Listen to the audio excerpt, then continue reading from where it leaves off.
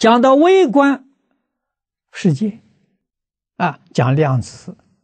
讲量子力学这讲到佛家的阿赖耶，宇宙缘起从哪来的？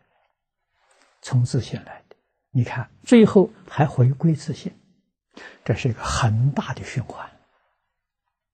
还回归自性妙觉就回归自性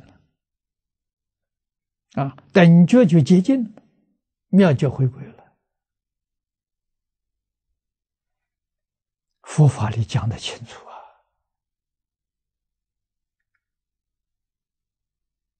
宇宙怎么诞生的这精神物质现象怎么诞生的？科学家今提出来说无中生有这一句话我们也能理解佛告诉我们，它的诞生是一念不觉，自性就变现出一个妄的心真心就变成一个妄心，这个妄心叫阿赖耶，宇宙从这发生的阿赖耶的业相就是振动，现在科学讲的弦定律就是这个事情是从一念不觉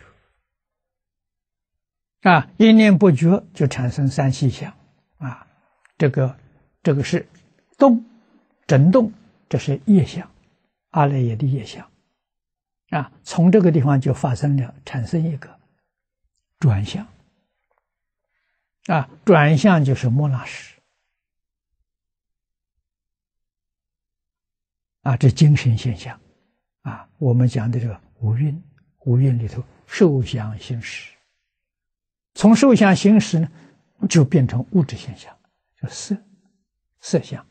色受想行识。所以量子里面发现叫量子，就小光子，这个小光子非常微小，它具足五蕴，就色受想行识具足这五种现象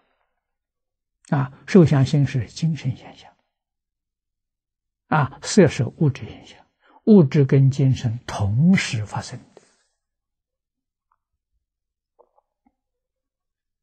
的这个被量子科学家发现了，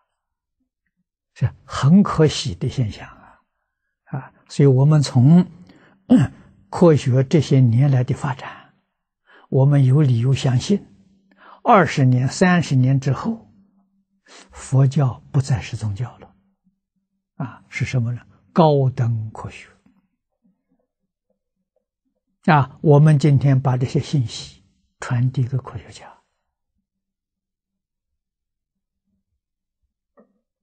跟佛讲的时候越来越接近就这个源头你们没讲清楚，佛经上讲的清楚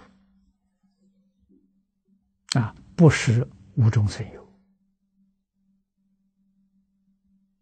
看到好像是无中生有，它不是无自信不能说有也不能说无说有无都不是真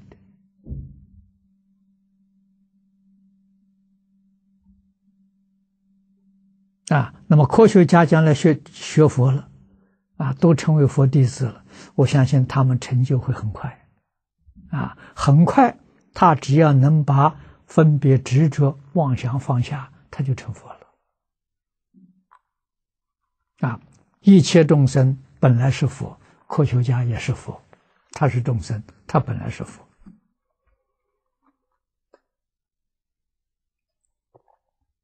他现在用科学仪器用数学来推理没有把分别执着放下所以他没有得到真实受用如果分别执着放下，他就证阿罗汉证菩萨的果位他把起心动念放下，他就证佛的果位那么他所看到的